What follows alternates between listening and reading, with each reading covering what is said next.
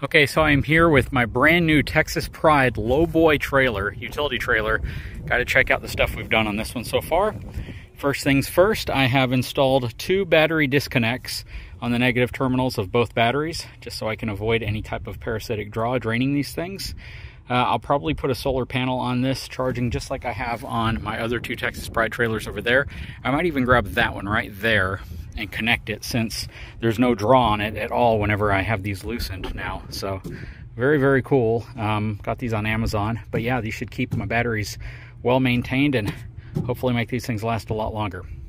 Okay, and as my final precaution, I took the Duravolt panel, which I had stuck to the side right there, and I connected it right here to this battery.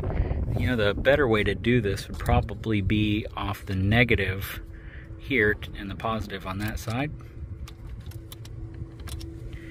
like so. And then I can close this lid, feed that through there like so, make it run down like a little drip loop. And now we are hopefully maintaining the battery on here. Apologize for the wind noise, I'm just using a smartphone to record this right now. But I need to clean this panel off a little bit, but I think it still works. Last time I tested it, it did, which was like a week ago, so we'll see.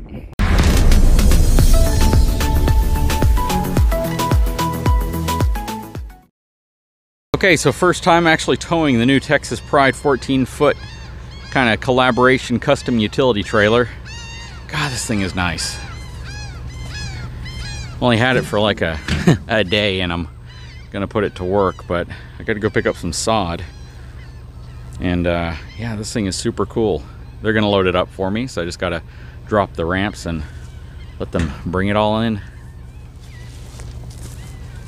Man, I don't know, there's something about trailers, especially when the trailer just looks nice. You know, if I had just like a cheapy trailer back here, I probably wouldn't care very much about it, but just look at this thing.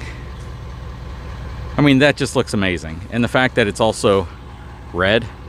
I know it's not the same red, and there was a reason why I didn't want to pay extra to have it matched to my truck, because this is an incredibly expensive red.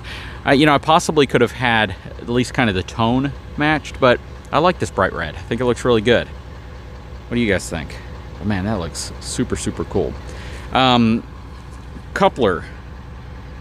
I don't really have any experience using that specific brand of coupler. It's similar to a lot of the others that I've seen. I don't know if it's auto latching. I don't think it is. We'll find out. I love the coupler that they installed on my dump trailer because it has an auto latch. Let me show you what I'm talking about. All right, so this coupler right here, I have a lock on it right now, one of my Fort Knox locks. But this coupler right here, when you lower it over the ball, it automatically opens and closes and locks. So then all you have to do is throw your pin in and then continue on with the process of hitching up, which I really like. Not that it's super needed, but what makes this really, really convenient, and a lot of folks would probably say, you know what, that's just a lazy way of doing it, but the convenient and safety factor here is the fact that you can see that it positively engages. You can see it go back and then latch back over whenever you're closed over the ball. Same reason why I like the Reese Goose box. It has a lever that goes up and down whenever you go over the ball. So there's no way you can really highball your coupling, which in essence means that you didn't actually couple it and this is just sitting on top. This gives you a positive, you know, affirmation that you are locked to your ball, which I think is really important, and one of the big reasons why I absolutely love this coupler. I may actually go hunt one down and put it on the new utility trailer. But yeah, that trailer looks absolutely amazing. We're gonna go ahead and get hitched up, hit the road, and start our work day off. And real quick, just in case you guys wanna know how this coupler works, you pull up on this handle while pushing down right here. You pinch the two together, and then it latches over this little lip right here, like that. And then once you're in place, you simply hit it back like that and you're locked. So let's practice.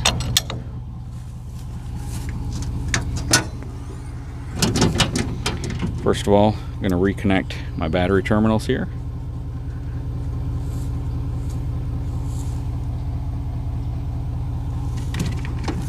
Grab my remote, go ahead and lower it down.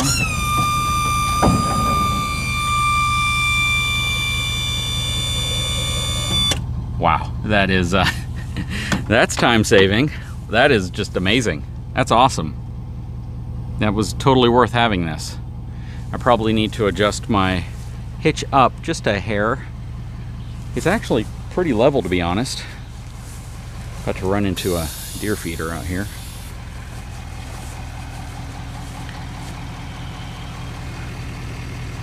Yeah, it's pretty level. The tongue jack is probably 6 inches off the ground. Not looking bad at all. And then back at the coupler to lock it.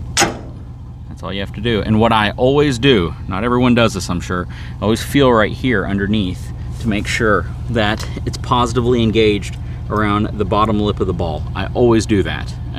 You know, I've been in a situation where I let a buddy of mine hitch his trailer up one time to my truck, and I glanced at it. I didn't, you know, triple inspect to make sure everything was proper, and that was the first and only time I've ever made the mistake of hitting the road and actually highballing it. And we caught it because it felt really funny when we went over a bump. And what I mean was, the bump caused the coupler to actually raise up and bounce back down. It didn't come off the back, thank the Lord. But yeah, you do that one time, you're never going to want to do it again. You know, leave a comment below. Tell me some of your accidental towing mistakes that you guys have done. You know, have you let someone else kind of take the reins to do something and you just didn't inspect it? I mean, for me now, I always triple inspect this coupling connection. You know, chains, everything else you can just visually look at really quickly. This is the only one I reach my finger right under here and I feel to make sure that it's locked around the bottom collar of the ball, so I know it's not going anywhere. Oftentimes you can kind of visually glance down here too to see if you see any of the bottom of the ball. Typically if you do, it means you're not completely on. And the way this happens oftentimes is this piece right here may not be locked forward, and it's essentially in the position as if it were coupled to the ball, so when you lower it on, it just rests on top of the ball. And some couplers are kind of deep and you really can't tell when it's happening. Have you ever highballed your coupling? Just let me know. I'd love to know in the comments below. You know, there's no shame. I told you guys that I've done it. 15,000 pound capacity right here. Very cool. But yeah, I'll probably swap this out with the auto coupler because, again, to be able to just lower it down and watch that piece move back and then back in place, knowing that it is securely locked around the ball, is really nice, especially when you have, you know, a power front tongue jack like this. Because if I'm going to drop this tongue jack down as fast as it can drop down, it'd be great to have the extra convenience of knowing that it's coupling every single time. Very cool.